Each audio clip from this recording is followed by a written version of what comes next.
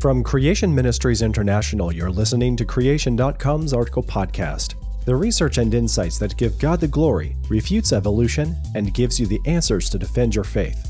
I'm Joseph Darnell.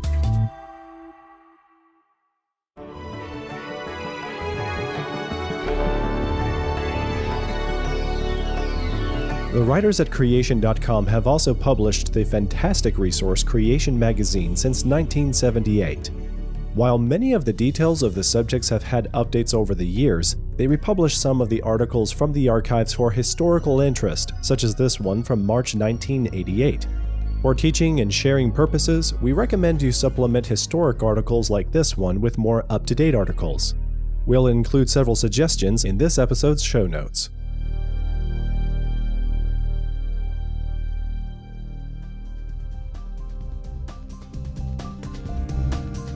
If science and all those scientists have shown evolution to be valid, how can anyone claim otherwise? Much of the resistance we meet in the creation science ministry is vaguely based upon this sort of notion. It is fairly easy to point out that we cannot directly observe or repeat the past, and so the normal scientific method, by which we now understand so much of how the present world operates, cannot be applied here. Nevertheless, many find it hard to cope with the idea that the acceptance and the development of the whole framework of evolutionary thought has a great deal to do with individual biases and beliefs of scientists themselves. The popular idea is that scientists are like emotionless robots who have buried their personal prejudices in the cause of an unbiased search for truth. Perhaps the virginal white of lab coats somehow contributes to this image. Prejudices and strongly held beliefs often maintain that, nevertheless, the progress of scientific thinking and knowledge as a whole operates with purity and precision. The rough ideas of each scientist's personal preferences and biases become polished off when ideas, like stones in a tumbler, clash and contact each other in the scientific arena. Of course, we maintain that it is not and cannot be quite like this, and that the background biases of scientists, whether individually or collectively, will influence their research and conclusions in this area. This is true of creationist scientists as well, of course. In fact, rather than acting as a correcting factor, the influences of a group interaction result as an even stronger collective bias. The tendency towards a unified, broad, and monolithically impressive category of thought is accelerated by two phenomena.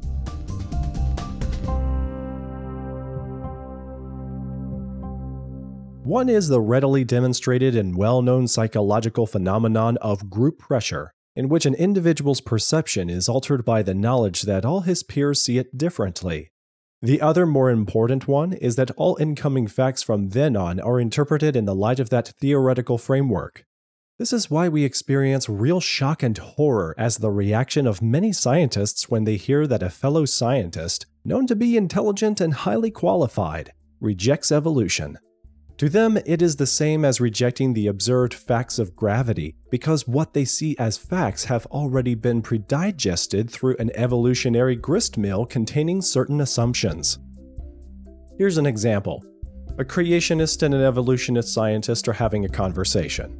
The creationist says, "What research are you doing?" The evolutionist replies, "I am measuring the ages of moon rocks." "What are you measuring?" asks the creationist. "I told you, the ages of moon rocks." "No, I mean, what are you really measuring?" "Oh, I see what you mean. I am measuring the amount of certain radioactive substances in moon rocks, in which I then interpret to mean how old they are in the belief that certain assumptions are true." Right. Here's another example. Another conversation between a creationist and an evolutionist. The evolutionist is saying, "Here we see in the side of this cliff evolution in action. The fossil snails at the bottom here are small, rounded, and have thick, heavy shells. We see here after how 1 or 2 million years represented by these 2 feet of sediment, these snails now have thinner shells, are slightly larger and more oblong. In other respects, they seem to be the same species." And then the creationist replies, "Excuse me, but all I see is a layer of sedimentary rock with the snails of this species tending to be slightly different in the top and bottom layers. You are assuming that the layer took millions of years to deposit. Another explanation for the same facts is that the sedimentary layer was rapidly deposited, and the shells of this one type were sorted out, as flowing water tends to do. So a broad flexible model such as a general concept of evolution will then develop its own inexorable momentum from being accepted by a majority to being accepted by an overwhelming near-universal majority. Since all relevant facts are from then on only understood and seen in the light of evolutionary long geological ages framework, it is no wonder that before long any deviation from this framework is regarded as being something equivalent to belief in a flat Earth.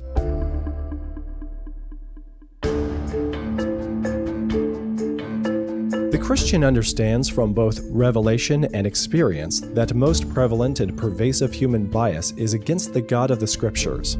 He thus should not be surprised by the overwhelming popularity of evolution if what I say here about the essentially human and fallible nature of scientific thinking is valid.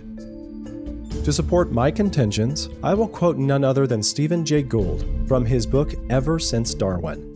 Gould is an eminent and distinguished scientist, philosopher, and science historian. At Harvard, he taught biology, geology, and the history of science. To avoid accusations of misrepresentation, I make it clear that he is certainly no friend of creationists. On page 146, he calls us yahoos.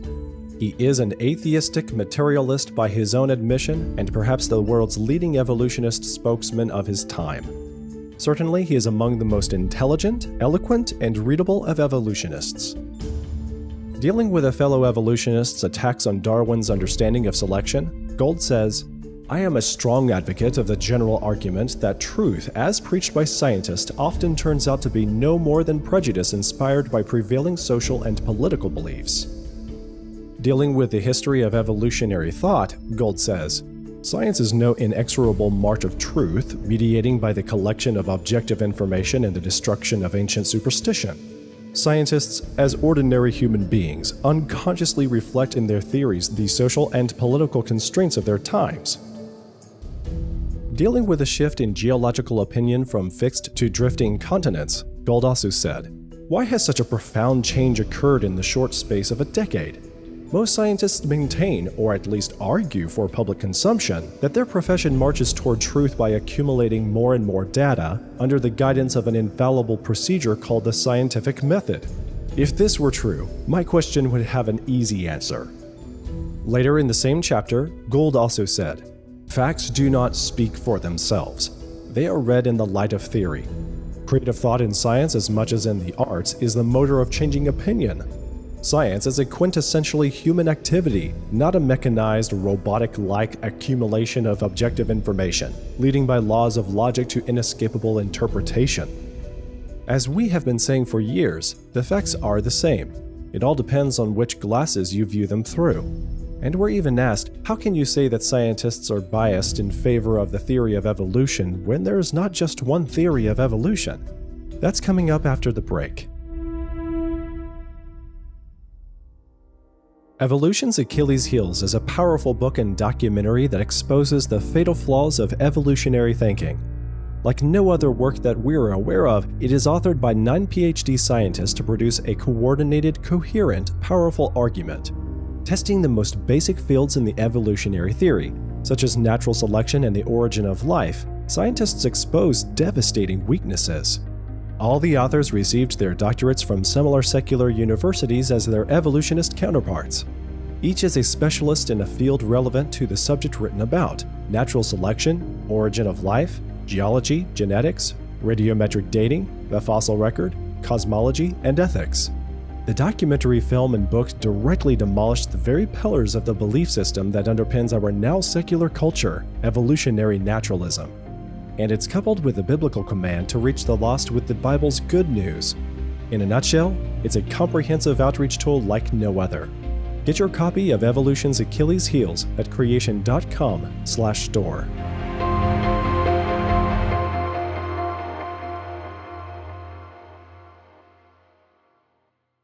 As we have been saying for years, the facts are the same. It all depends on which glasses you view them through. Particularly in the case of evolution, it is not the facts which force the theory, but the theory which determines the reading of the facts. Which brings us to the other point often raised in defense of evolution. We are asked, how can you say that scientists are biased in favor of the theory of evolution when there is not just one theory of evolution, and when we see scientists continually discussing, arguing about, and modifying their particular evolutionary theories?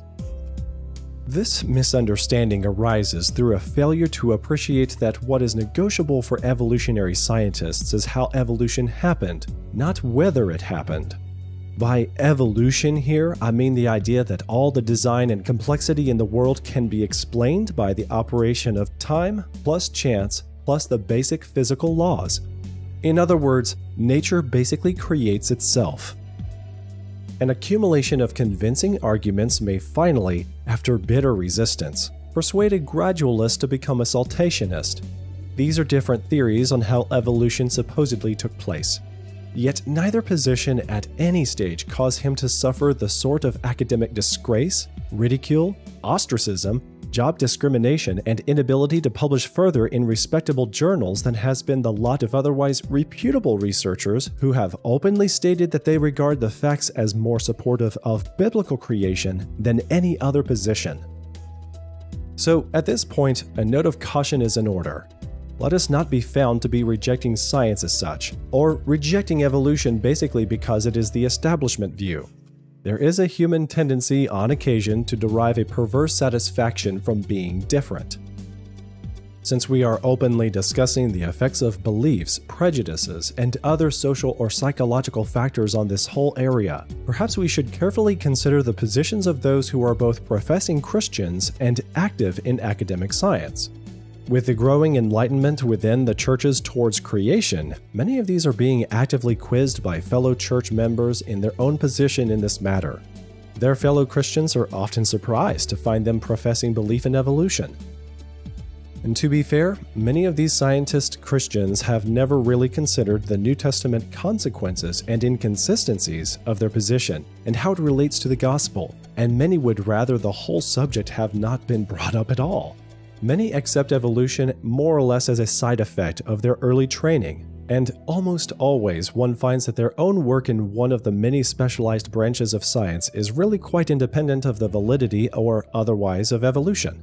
Along with most non-Christian scientists, they usually regard the most convincing evidence for evolution as being not in their own specialty, but being in someone else's field.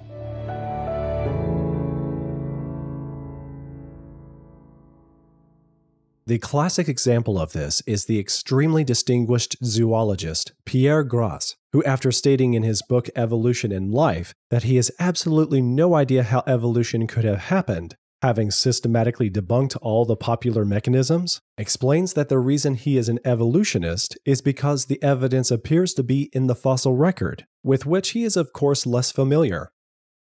However, when we talk to paleontologists, the scientists who specialize in fossils, we frequently find that they are convinced about evolution not on the basis of the fossil record, which many today frankly admit does not really show evolution since there is no clear-cut in-between forms, but they believe in evolution on the basis of arguments and statements from people in some other field.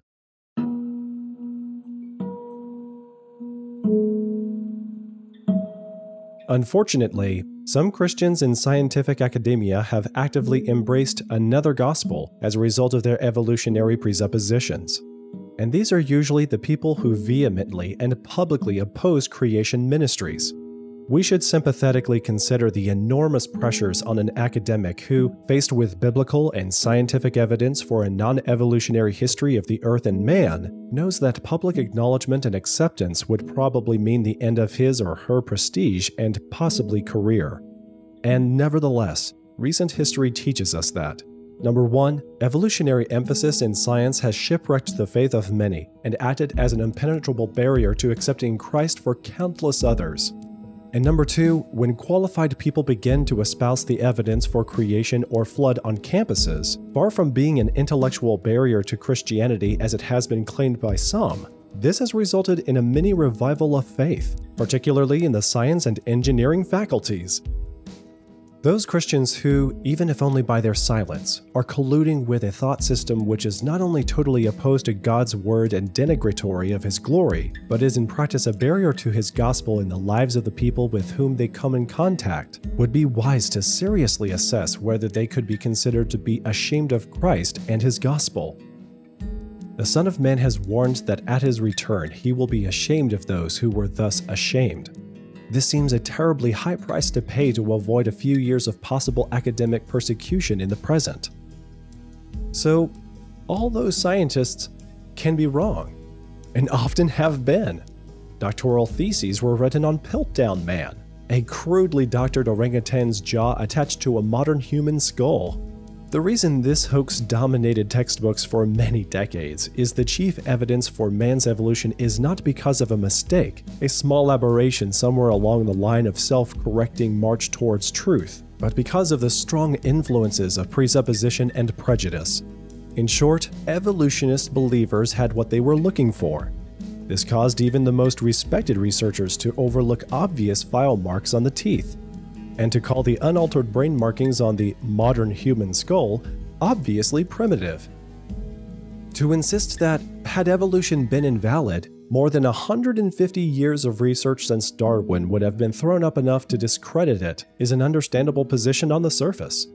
But as we have seen, it is a position which is not in tune with the limits of science and the realities of human nature. An acquaintance of mine, a PhD geologist who has recently become a creationist, told me he could have kept studying geology and rock formations for 150 years and would have never known there was any evidence for creation and the flood. This was because, along with other geologists, he was looking at everything through the eyes of the theory of long geological ages and evolution. Once he had a fuller understanding of the areas of presupposition in scientific reasoning, the difference between raw facts and the interpretation of those facts, and applied it to his research, he was able to look at the same sorts of rock formations and find the evidence for creation and the flood screaming at him from all directions. This testimony from a highly qualified earth scientist, who is also a radiant Christian, is an excellent illustration of Gould's own words, quoted earlier, about the way science works. I thank God that this geologist is willing to take a professional stand for the Creator and Lord, even if it means being classed as a Yahoo by such as Gould.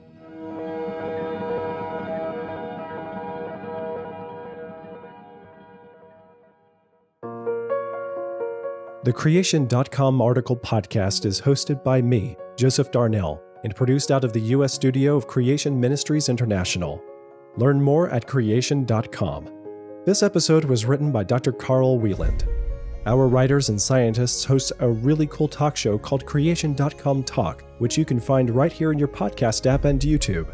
If you'd like to help us, become a monthly supporter using our donate page. You can also help out by telling your family and friends to check out our podcasts and Creation.com.